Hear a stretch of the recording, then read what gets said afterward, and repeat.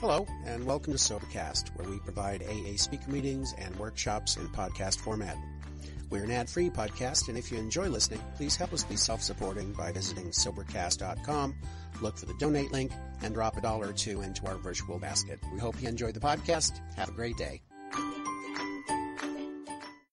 My name's Edith P, and I'm an alcoholic. Hey, boy, it's a pleasure to be here, and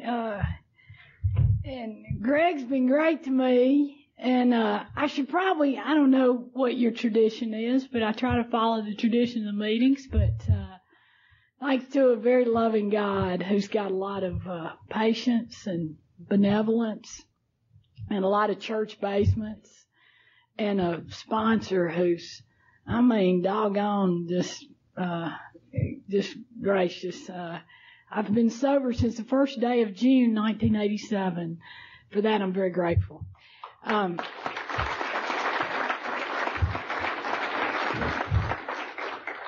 anyway, Greg said, well, how long did it take you to get here? And I was kind of hemming and hawing because I didn't want to tell him. But in February of 2000, my husband got me a present of race car driving school. So I was practicing driving down here. I got off the internet, all the different routes, and the shortest one was 4 hours and 45 minutes from Omaha, and I got here in 4 hours and 10 minutes. So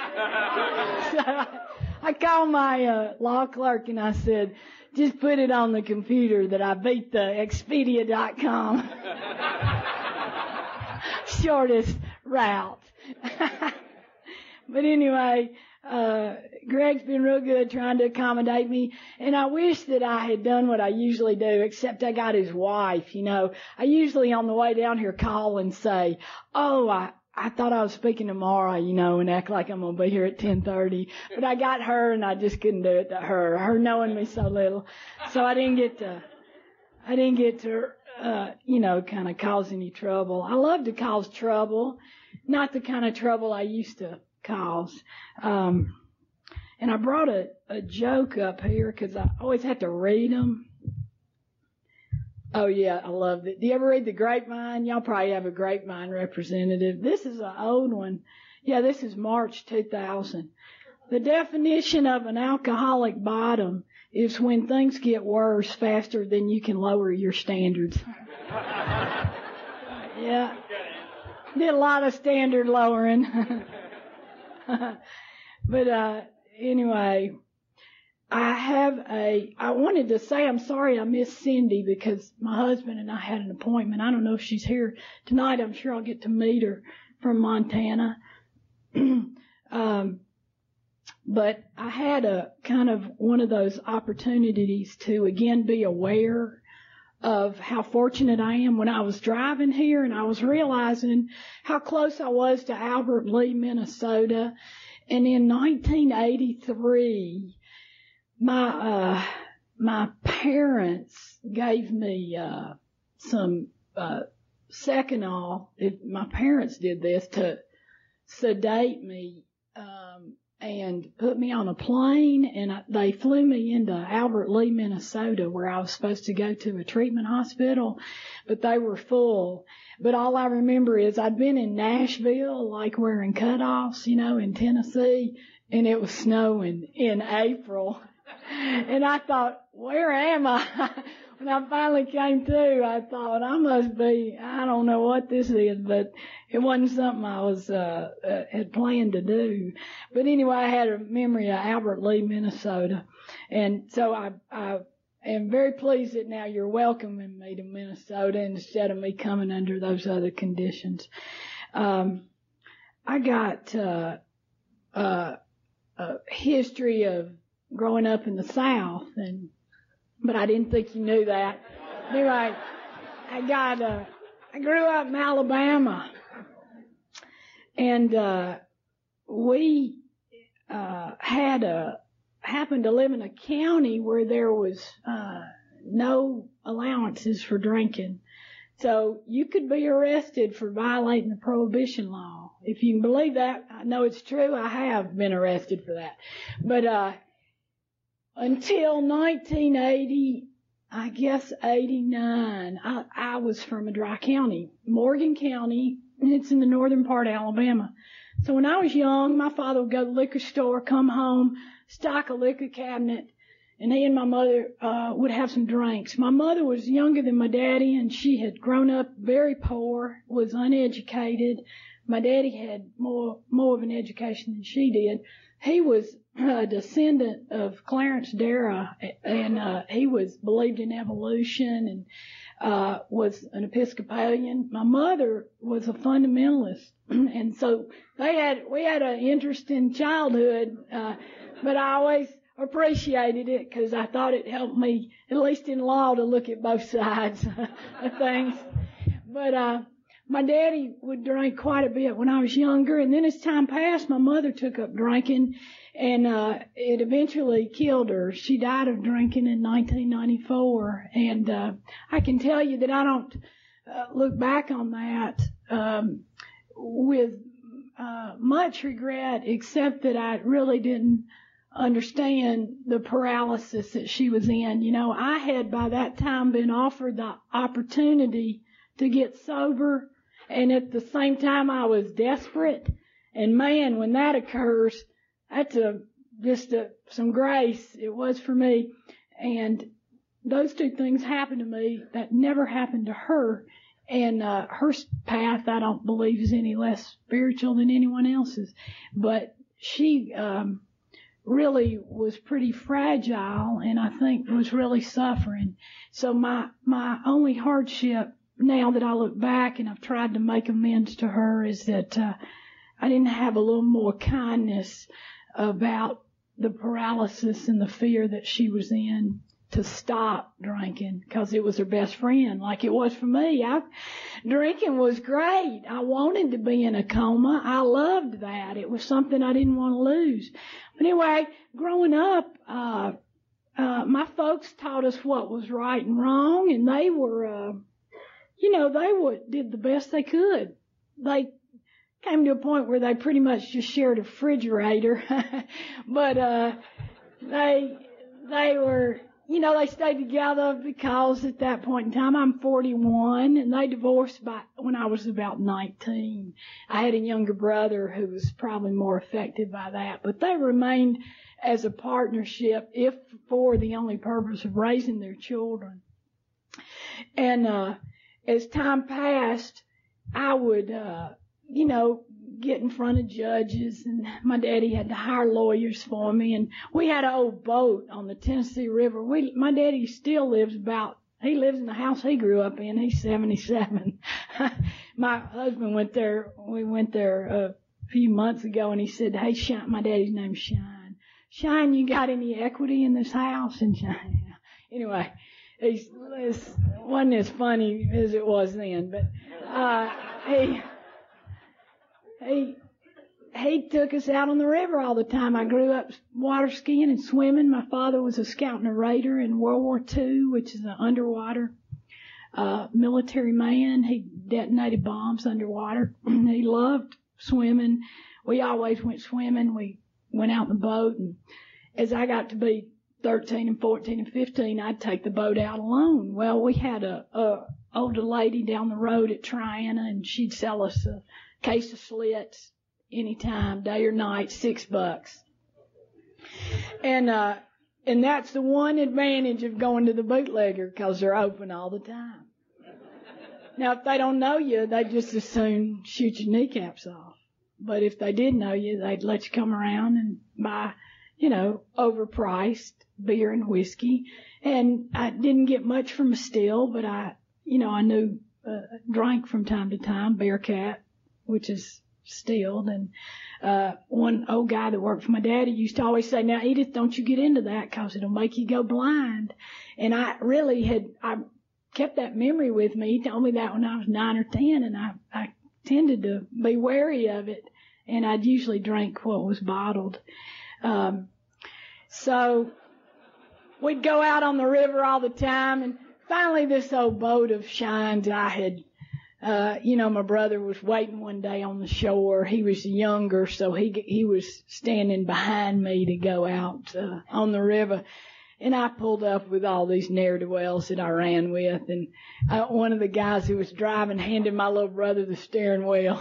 And then, of course, it had come off. And I don't know how we'd gotten to the shore. But anyway, and then the whole front, there's a front casing part, and that had fallen off. And there's my poor little brother waiting to go out on the river. He'd been waiting there for 2 or 3 hours, and we were late. We all got off and left him aside. And finally that boat sank to the bottom of the Tennessee River, which I thought was fitting for a conclusion.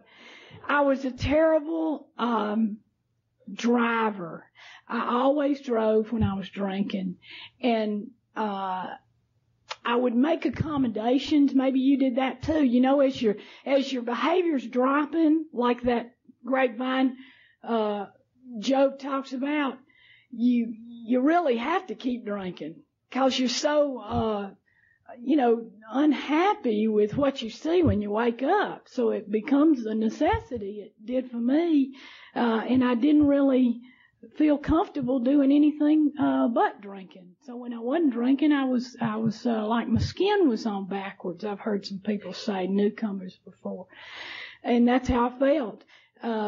So it was a comfort to me. I loved it. It was available in my home, although it was not something that my parents condoned. But as time passed, I started having these car accidents, and I would get arrested, and it's always a hardship when you're dishonoring your folks and you live in a small town in Fairmont. If you're in front of the judge and your daddy's sitting by him at Sunday morning church, and then you kind of, it makes you slink down in your seat a bit because that you're kind of publicized. I was in the newspaper. A good friend of my parents owned the newspaper, the Decatur Daily. Well, they couldn't forego printing about me because it was in the public record. So there'd be news in the newspaper, and I dishonored my parents over and over again. And, I've tried to make amends to my father and my mother while she was alive for that, because it's, now as a step parent, and I was telling Greg this, my stepson was gone the other night. We didn't know where he was. And it truly gave me that, what you always say, you wish it was as easy as you thought it would. And that isn't what I'm trying to say. The job of parenting takes everything that I have and about 50% more. And I am a parent to a child who has 2 other parents. And when he didn't come home, it gave to me the sense of a reminder of everything that my parents had lived through. My father married a woman when he was about 70, and she died of cancer 4 years ago. And my daddy drinks quite a bit. And he left one night, and I was sitting on my stepmother's porch down in South Alabama. And I called my brother, and I said, Shine hadn't come home. And it was 2:30 in the morning. And I said, doggone it, Dara, I'm getting worried. What do you think I should do? He said, why don't you just sit your ass there and suffer like Shine used to on the porch waiting for you to come home all those nights?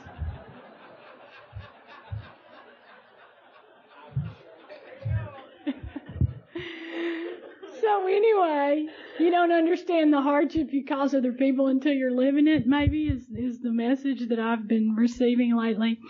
As time passed, I keep using that phrase, but I keep thinking about it seemed like that time was passing very slowly when I was in jail, but it was passing very quickly when you're, as you look back now. But I did, I don't know how many times I went to jail, but I was, been in the Douglas County jail a few times. And I went off to school, finally. I worked on a farm for a while. I'm sure there has to be some farmers here. That was the hardest damn work I ever did in my life.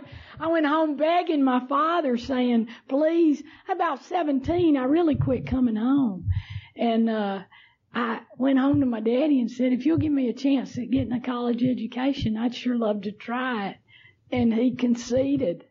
And right about this time, when I was 17, my father had bought me a car, which he later realized was a tremendous mistake. But anyway, I drinking and eating some Percodan, and I had a car collision. And the woman who was with me was badly injured. I was too. I cut my larynx in my throat, and not long ago I saw the doc's son who had done this surgery on me, and he said, you know, my father asked me about you that not too long ago.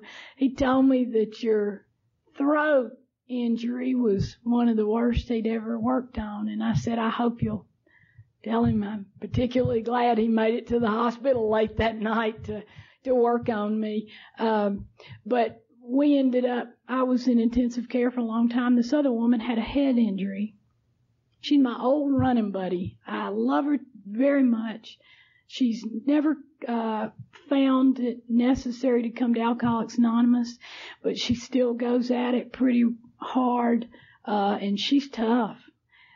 She was in an argument over Christmas that my husband oversaw in a bar, and Richard came around to tell me I was sitting with my daddy in another part of this establishment, and Richard said, Jane's in there, and this guy's kind of getting on her, and Richard said, but my money's on Jane.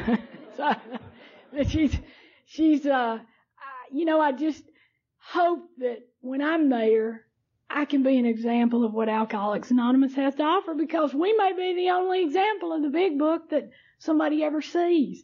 So remember that. Remember that when you're in your meeting, the story of Chuck Chamberlain when he sees the guy out in the audience and Chamberlain's talking and in the book, A New Pair of Glasses, and Chamberlain says, well, I saw that guy out there and he was having a bad time of it. It must have been his first meeting. A year later, I see him and he's picking up a year cake. And so I went to the guy and I said, hey man, how'd you do it? And Chamberlain said, I'm thinking that he might say something favorable about me and what I'd said at that first meeting. And the guy says, I was shaking so bad at that first meeting, and the lady sitting by me lit my cigarette for me. He said, so I came back the next night. What kind of kindness are we giving to the person who's sitting by us, or at our office, or whatever place we're called on to be an example? Because it has to permeate our life, doesn't it?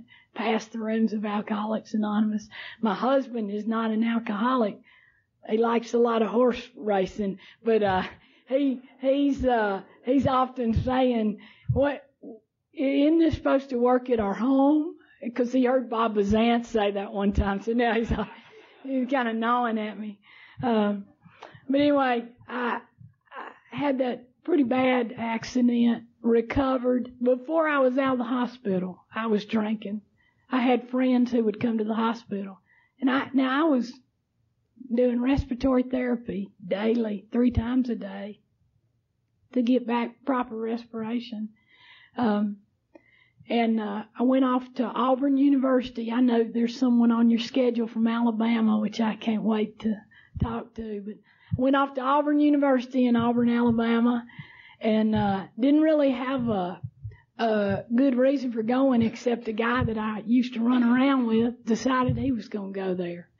So that was about the criteria that I considered before attending college. Went up to Auburn and down to Auburn, actually. It's south of Decatur.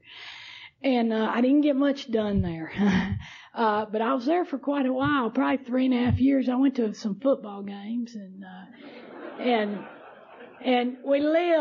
I lived with this gentleman for a while. He's sorry he ever let that happen, but we lived across the road. We lived on Opelika Highway, and he lived in a trailer park for a while. Then we moved into this kind of duplex. And so across the road, just about 50 feet it'd take you. I just took my husband Richard there the other day, and this doggone bar that I used to spend all my time at looks just the same. Run down, graffiti everywhere, filthy bathrooms. It's all the unkept outside, broken windows. Harry's, if you want to drop by. Harry's Bar. It's like 1313 Opelika Highway in Auburn. And that's where I was every night. Harry's did not close. And it was nearly a sure bet that if you were around there in the late 70s, that this gentleman I was keeping time with, Tim, and I would be out there fighting come sunup, because that's what we usually were doing. I went to Harry's in my bathrobe because I didn't have time to get dressed.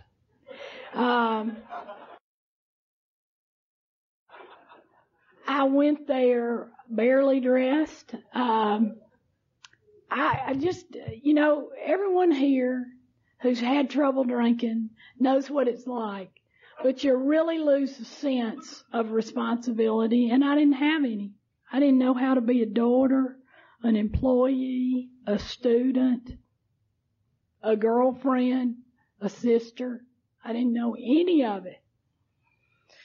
And in about 1983, I guess it was, or 82, I had a big birthday party. You know how you have your birthday and it goes on for a long time? Mine used to start and then it'd end about a week later. Anyway, we had a big shindig down on Opelika Highway. And about the 5th day of this event, the police came around about 5:30 a.m. I was not properly prepared for them.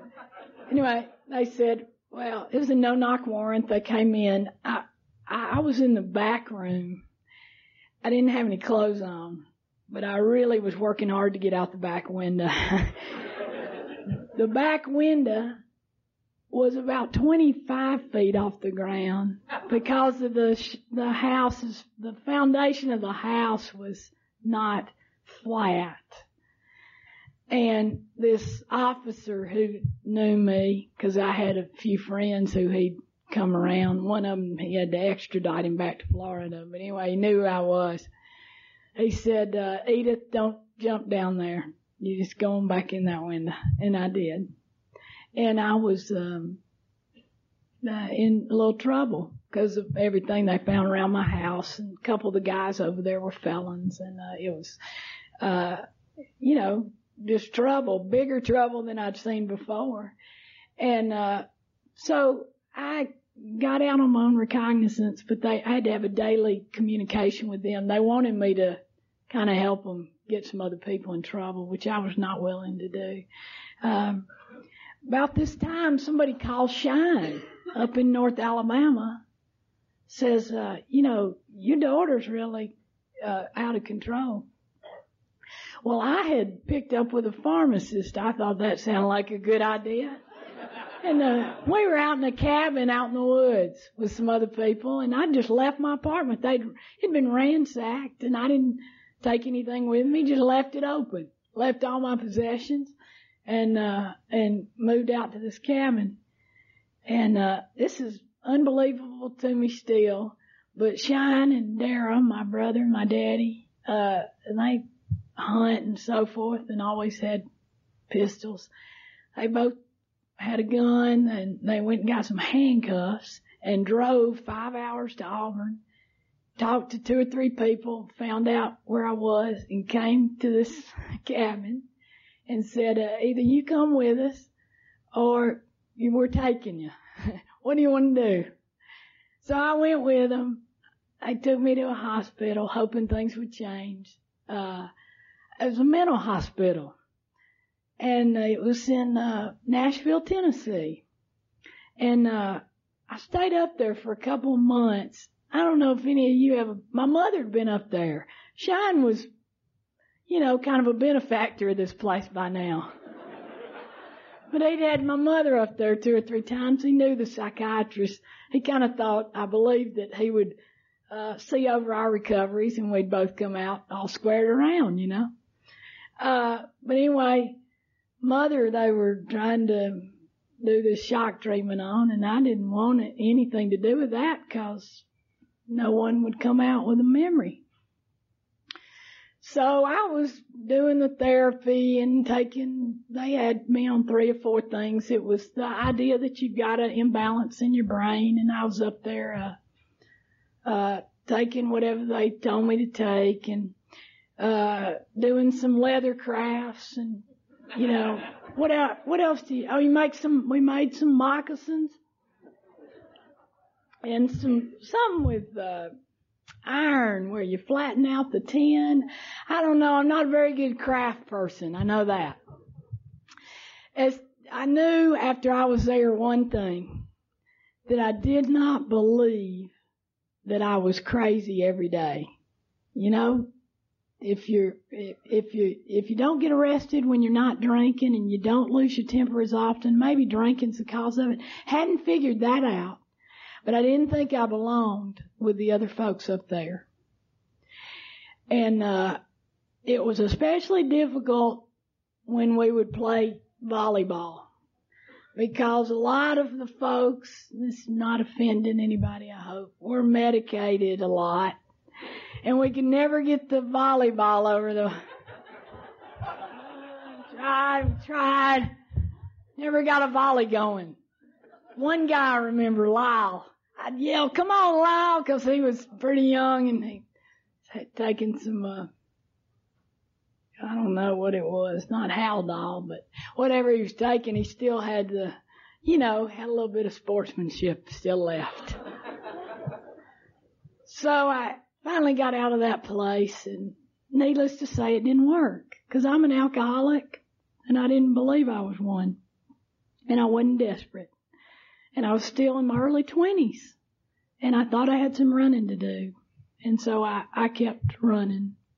The one thing I did do at that point in time, though, was listen to my lawyer. Because this gig going down in Auburn was getting more serious because of everything they had found in my apartment. The judge was an older gentleman, and my lawyer said, he ain't gonna like this, He just didn't. Don't consider yourself a guaranteed suspended sentence person. Just don't. And so he said, maybe you ought to go live in a halfway house. And that's how I got to Albert Lee, and then Forest City, and then Sioux City, Iowa.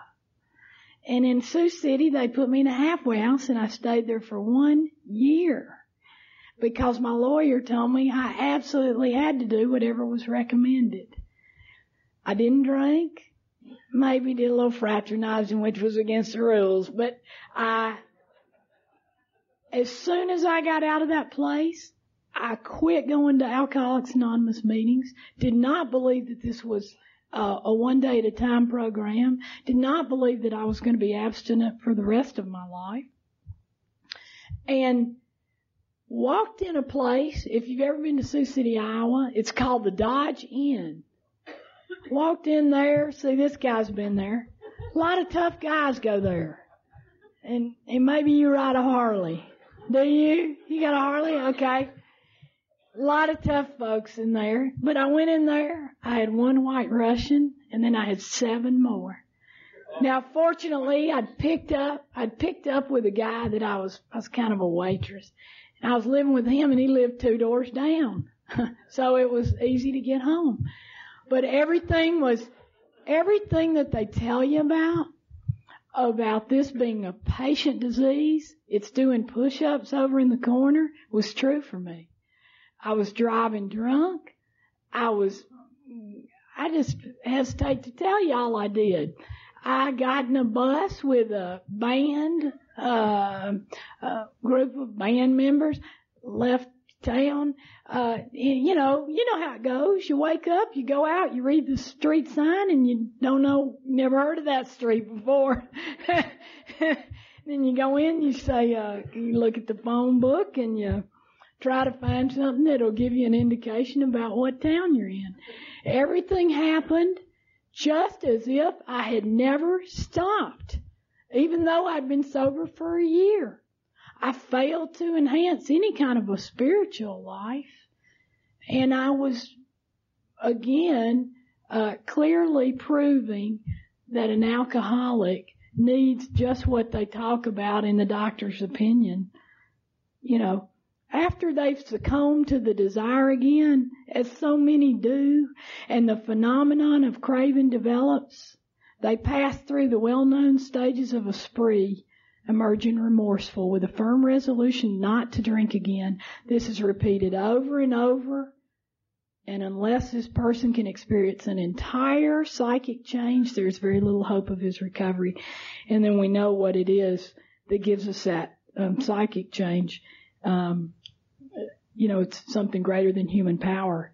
And then he goes on to say here, the only thing that we have found is total abstinence.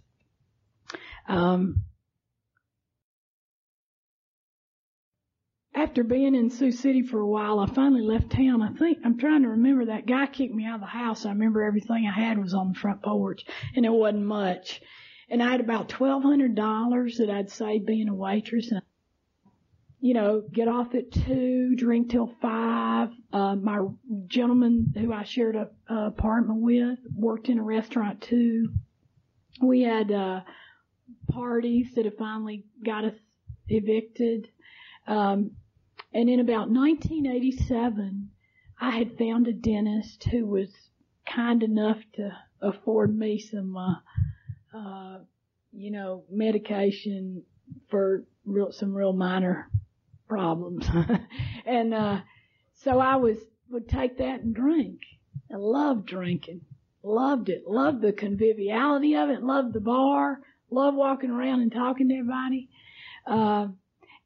Whereas when I got into I would be okay there for a while, but eventually I'd always get back to my isolationism. I could go out in public for a while, and eventually I'd end up with duct tape on the windows because I didn't want anybody to know I was home, didn't want you to see there was any light in there, took the phone off the hook. That's kind of where I would usually end up. On this night, I'd been out, gotten some liquid courage, gotten a few pills in me, and once again I had a bad car accident. I flipped my car, paramedics came, went to the hospital, arrested again. Now practicing law, I probably shouldn't have taken my blood because I was unconscious, but they did.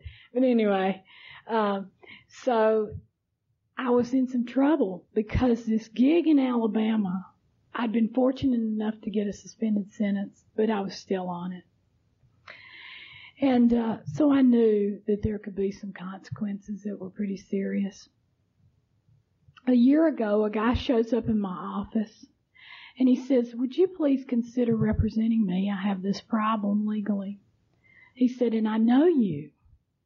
I don't know the guy's name. You're always thinking, oh, okay, let's see. Was I dancing at a bar? What was I doing? And he says, "I pulled you out of a car on St. Mary's Avenue at 4 a.m. 13 years ago. He was the paramedic, one of the EMT guys. Needless to tell you tonight that I said, please sit down. I'd be particularly honored to help you legally." He's still my client. Anyway, after that gig, I had a physical problem that was pretty serious, and I was at UNMC, which is the University of Nebraska Medical Hospital. And I was sitting up there, and a doc comes out, and he says, "Edith, I have read all of your medical records. You're an alcoholic." Now, this was not something I had asked him to treat. It's kind of shocking, in fact. He said, "You're an alcoholic, and this program that we're offering, we need people who are going to be very conducive to being responsible to the therapy that we propose, and you ain't it. So you can leave." This guy was so blunt with me. He was in his 60s. I've never forgotten him. I later met his granddaughter. He said, "So you can promise me right now that you will not take another drink during the time we're treating you, which could be up to a year, or you can leave. Thanks for coming up. Maybe insurance will cover the evaluation. And I really sat back. For the first time in my life, I thought that he might be telling me the truth and I could hear it. Judges had said this to me, police officers. My mother took me to psychiatrists, preachers, you know all the people that you visited. I heard that guy that day, that doc. That was the last day I took a drink. Went to the bar that night, pushed it away. Didn't know if I could stay sober. Knew that my probation officer on my Nebraska offense was really on me about going to Alcoholics Anonymous. So I go, 48th Street Club, clubhouse, open till 11, 12 at night. Meetings, every 3 hours. I go there every night. Don't even know there are any other meetings in Omaha, Nebraska. We have about 592, now in the 2001 year. And so I'm showing up. I'm listening. Don't say anything. Sit in the back. Walk out quick as I can. Finally, this woman says to me, "Hey, Ethel, stand up and tell us who you are." I said, "My name's not Ethel, and I'm just a visitor." That gal became my sponsor. Her name was Pamela. She was of the old school, where you got a sign to sponsor. She made me read the book. We went to meetings every night. I was over at her house almost too much. She had 2 children, a husband. She put up with me when I was bleeding on the floor. She would avoid me after meetings and talk to every newcomer and then me. And I thought I was a newcomer. I demanded attention. Didn't she want to know what was wrong with me? She would go to anybody who we hadn't seen before and afford them her hand. When we started working on the steps, she told me the timeline. You will have your 4th step done, and then you will call me, and then we will work on your 5th step. And I did those things because I was afraid.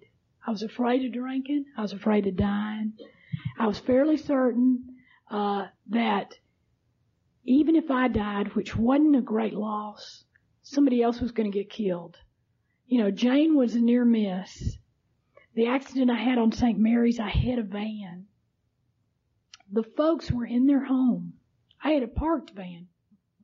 Police officer said, there's a family in there with 4 kids. They were in that van. So I figured somebody was going to get killed if I kept drinking. So I was afraid. So I did what she asked of me, and the steps chased my heels. And I think that was because I was desperate. And a guy from Lincoln, Nebraska named Mark R. says it's more dangerous for you now than it was when you first got here, if you've lost the desperateness. So if we're not working with newcomers, we better be very careful, because that's what gives us back maybe the vigilance we need, because we see where we could be. And Pamela did that all the time. She moved out of town, and at a late age, in her late 30s, went to medical school. She's now a doc in Iowa City. And I've been up there to see her. They say Dr. So-and-so, her last name.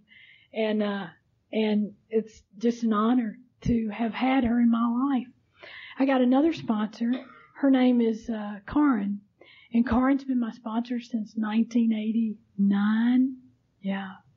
And she's tough too. She just is very honest. She says things to me like, when I thought the guy that I couldn't live without walked out, she says to me, "Do not go by his house. Do not call him. What he's doing is none of your business. Don't ask anyone about him, and start working with other people." Now, she didn't understand that if I had 2 or 3 hours with him, I'd convince him about what a huge mistake he'd made. And I mean, it was torture. Plus, he was dating another gal And she was coming around to AA. And you know what my sponsor said about her? Put your hand out. You shouldn't sponsor her. Put your hand out and tell her that Alcoholics Anonymous welcomes her. And you know what I wanted to say to her? Hey, baby, you can die in a ditch. I don't give a damn. But I had to say, welcome to Alcoholics Anonymous. My first sponsor's husband talked to me about school a few times. And I'd been to 5 colleges. And I had graduated from college. It's amazing over all those years. And so I enrolled in college, in post-college, in a graduate school. And I talked to them about my history. I had to apply and, fully disclose what I'd been through, that I was a felon, that I was, my GPA was, the tape won't show that. It was like XF, A, never saw her the semester, not present. Tried to get a refund on her tuition. My father was really disheartened because Auburn had this non-disclosure policy, and unless the student had signed for disclosure, they wouldn't send him the grades. And he went down there and gave him some fiery speech. I don't know if he ever saw my grades.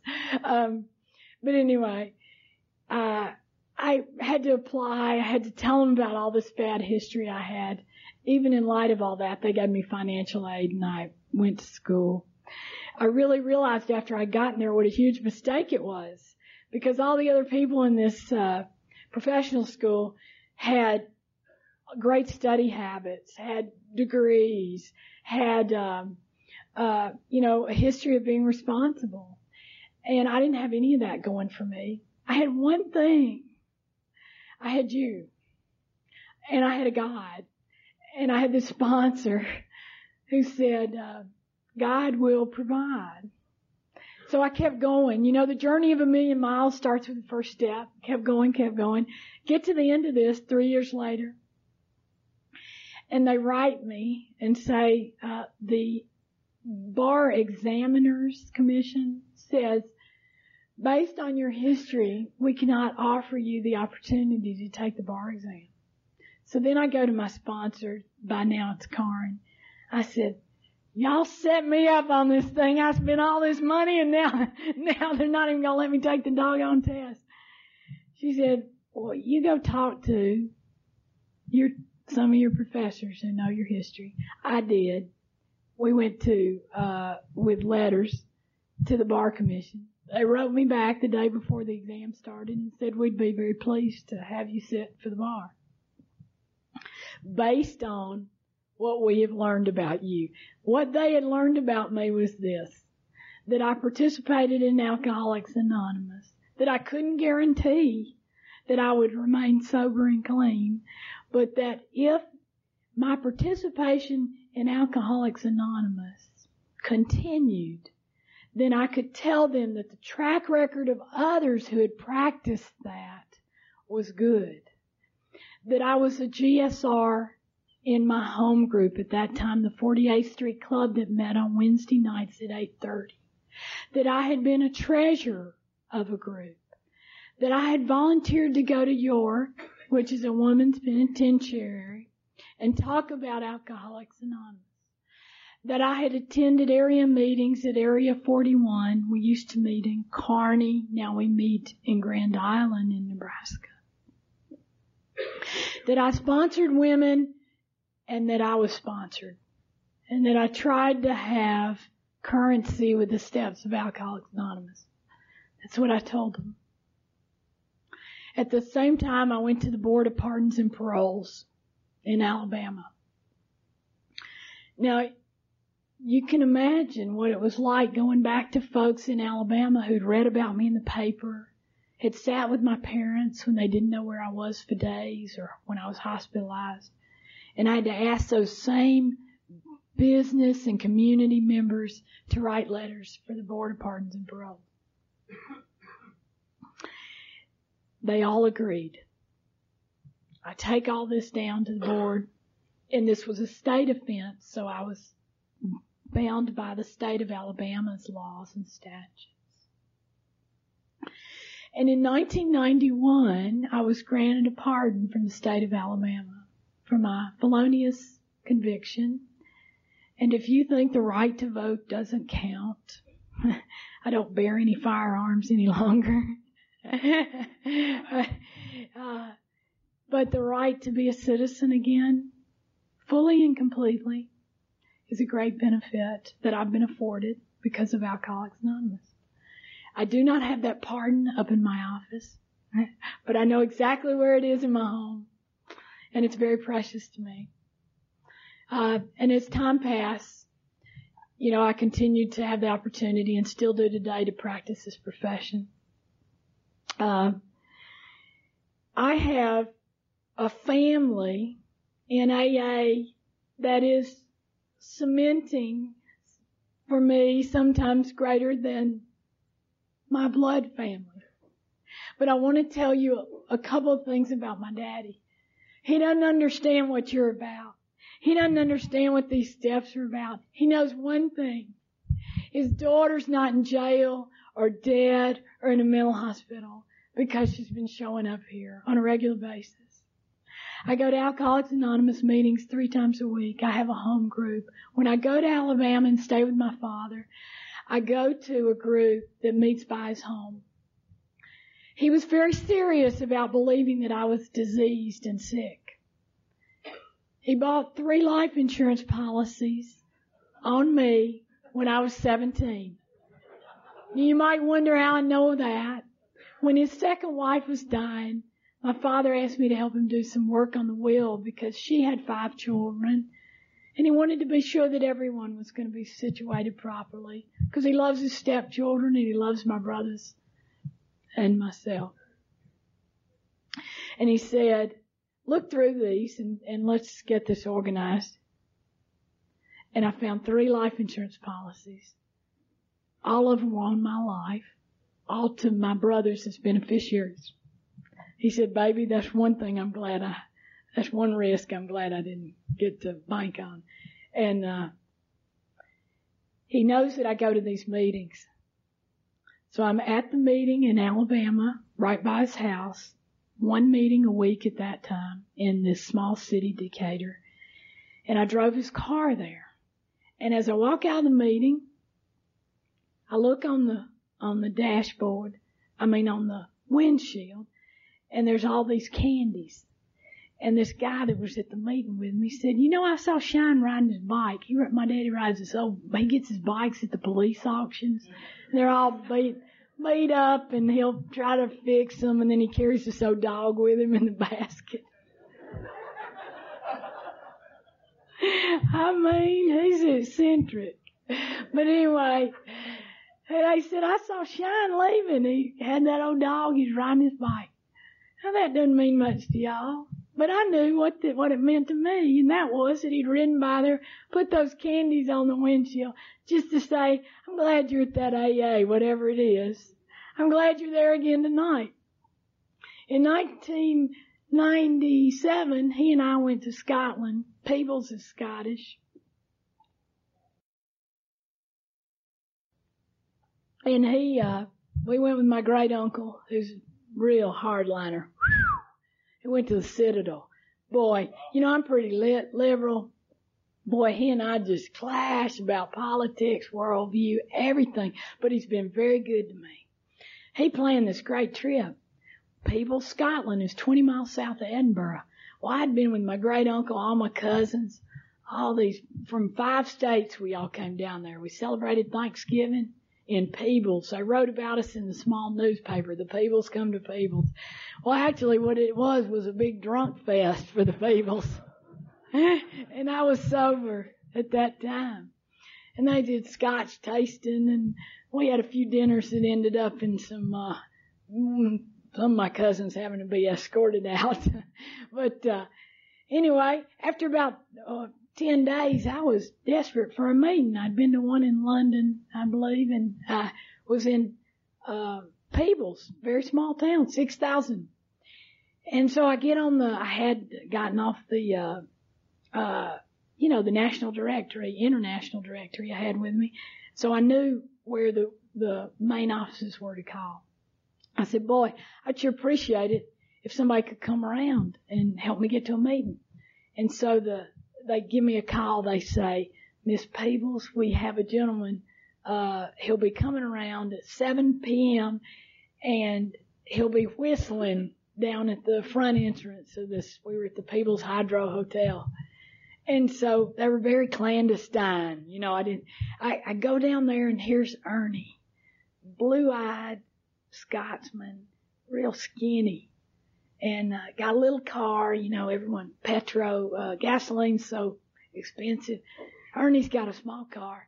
He's got a $3.85 or $3.90 a liter. That's what they were paying for gasoline. Ernie's on the dole, the redundancy, Social Security here. He's disabled.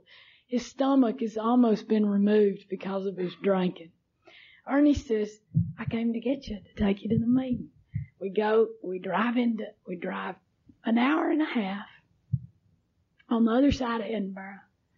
Even though Peebles is close, the roads are pretty dilapidated.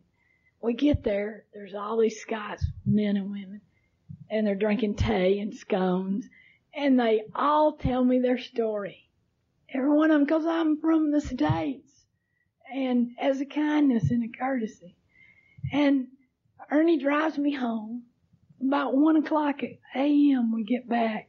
Of course, Shine and them have been wondering a little bit where I am because I left with somebody. I didn't know him, and so boy, wondering if I'd picked up my old habits. I said, Daddy, Ernie took me all the way into other side of Edinburgh. Now that doesn't, if that doesn't speak for Alcoholics Anonymous, he gave me the roundabout, I gave him the grapevine. He gave me a card, which I still keep today, and we've corresponded. He says, hey, Lassie, call me before, not after. And that guy didn't have the time, the money, the health to come and see after me. But I'm telling you, I've been afforded that courtesy in South Africa, in Canada, in Mexico, in the Dominican Republic, in Fairmont, Minnesota, in Decatur, Alabama. And that makes me a world citizen because of you, because I'm at home whenever I come to Alcoholics Anonymous. That is the language of the heart, and you speak it, and I can't tell you anything but this. Karen says to me so often, you can afford to be generous, because if life was fair, Edith, you'd be dead. Let me close with one thing. Boy, I got two things. I love this from As Bill Sees It, because I didn't speak to you a lot about prayer and meditation, but I ended up with a sponsor now, Karen, who's been studying yoga for 15 years. She is contemplative, and many times her response to me will be, take it to prayer. When I first got here, I believed there was a God, but I didn't believe He could do anything for me. And I will tell you that today in my walk, nearly 14 years later, I'm looking back at step 2. I just read Came to Believe again, because I have doubted whether God is everything. He's either nothing or He's everything. And I need to remember that He is everything. I need to get back into the realization and the belief that I am one of His children, and I need to be listening to what He has to say, which means being quiet. I'm great at activity. My father's very gregarious. I love that. Give me 100,000 people and I'll talk to them all. But make me sit quietly for 20 minutes. Karen made me get an egg timer. Get an egg timer, turn it around, and you sit there till it clicks. When I first came to Alcoholics Anonymous Someone read this to me, and I've always been very fond of it. It's from As Bill Sees It. Since open-mindedness and experimentation are supposed to be the indispensable attributes of our scientific civilization, it seems strange that so many scientists are reluctant to try out personally the hypothesis that God came first and man afterwards. They prefer to believe that man is the chance product of evolution, that God the Creator does not exist. I can only report that I've experimented with both concepts, and that in my case, the God concept has proved to be a better basis for living than the man-centered one. Nevertheless, I would be the first to defend your right to think as you will. I simply ask this: in your own life, have you ever really tried to think and act as though there might be a God? Have you experimented? Because I practice law, this reading means a great deal to me, because I do defend people's right to believe, even if it's not what the majority believes. Alcoholics Anonymous does not require that you believe in God. We only require that you have a desire to stop drinking, as our third tradition says. But if you consider this, you might try an experiment. I'm grateful to be here tonight, and I wish you Godspeed on your journey. Thanks.